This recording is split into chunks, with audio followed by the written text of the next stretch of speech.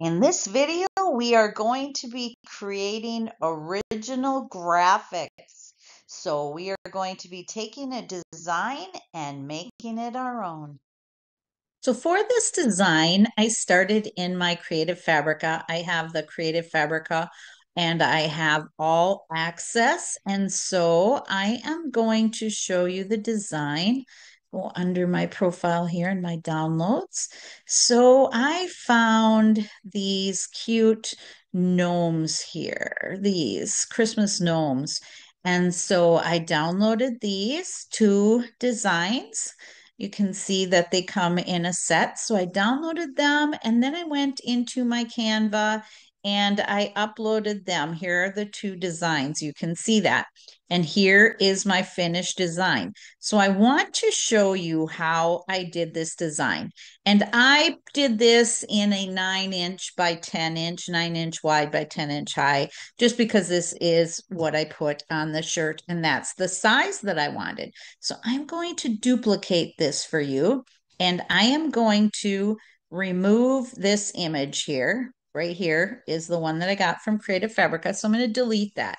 And then you can see the other items that I brought into the design. So I brought this Christmas tree, these two cotton balls. I wrote gnome for holidays and a license plate, and I brought some snow in. So what I'm going to do is I'm going to add a page and we are going to work up that design to get it to look like that. So let's bring in, this is the one that I used. So I'm going to stretch this out and it was very simple. I just stretched it out onto the page here. And then what I did, I do have the Canva Pro, and you could get these elements from anywhere that you want. But I went into elements and I searched for Christmas tree, and I found this one was one that I used, I believe. And so I just popped this in right here. I made it bigger and I put it in there. I wanted more than just those dark branches on there to show up on my dark shirt. So I'm going to put this in here. And then what I just pulled this up and that, which I wouldn't have to do because it would go behind the truck anyway, bring this down a little bit. And now what I'm going to do is I am just going to go to position and send this to the back.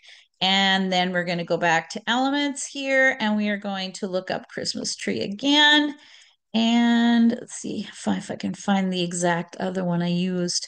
I really can't remember which one, but it's in here somewhere.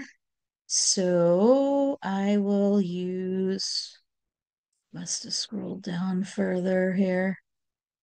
I can use this one. That might be the one and it might not, but it doesn't really matter. The point is that it's just a Christmas tree that I put behind this image here. And again, I want it behind because I want it to cover up those branches a little bit. So again, I'm going to go to position and to the back.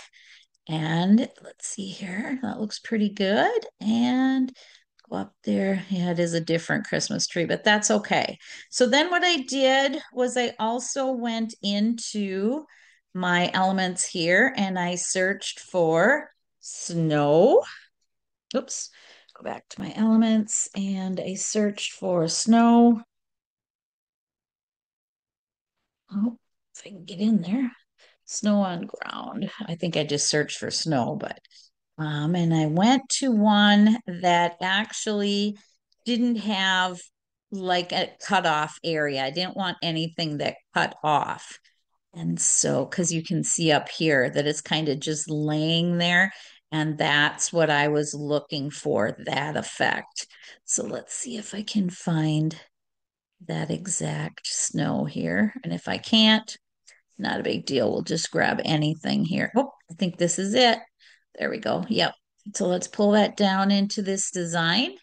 And so I brought that down and I wanted that on the bottom here.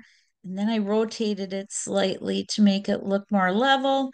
And I'll make it a little smaller here because it's kind of under the truck here, like that. Now I search for a license plate.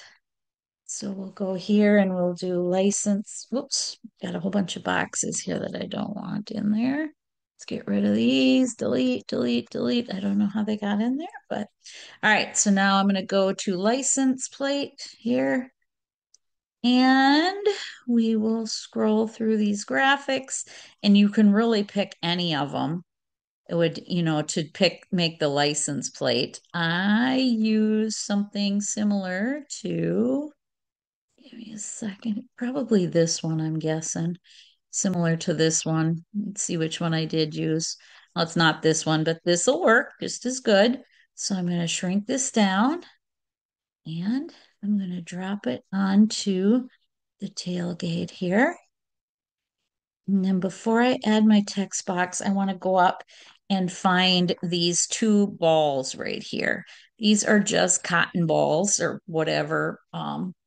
I think I did put cotton ball in here. Cotton ball. And I wanted to have on their hats. I didn't want them just to end like that. So I went to graphics and I found a cute cotton ball here. I think it was this one. And now we'll just pop one of them in here. I think I gave it a little bit of a twist. And we'll do it again for the other one and put it right here. And we can change the size a little bit. And we can turn it again just a little bit to make them a little bit different from each other. And so now you can see that that is how I did the ball on their hats. And then I went and added a text box here, and it came up with the font that I used. I used Autumn Vibes. And so I'm going to move the text box down here so that you can see this. And we will call this Gnome, oops, Gnome for holidays. And then again, you can stretch it out to as big as you want it. I will move it into the center here a little bit more. And then you can go up here and you can change the line spacing and get that closer together. And then you can see it is just that simple to take a design. Let me shrink it down so you can see it and use a design from Creative Fabrica and change it up to make it your own. The reason that I wanted this is because I was putting it on a black shirt and there was just too much black in the design without adding our other elements to it. So then it's simple. You just go download, and because I have Canva Pro, I can raise up my DPI and have a transparent background and download this. And so it's going to download all three of these pages. I could have just selected that one. And then you just unzip them and use them in your design. So I hope this helped you to be able to take some beautiful Creative Fabrica images, bring them into Canva, and change them up a little bit to make them your own. Here is our designs right here. And we're just going to extract them and quickly do that here. And then you can see this is the one that I actually put on the shirt. That was the first one I designed. And this is the one we designed today. And this is just the pieces, the elements.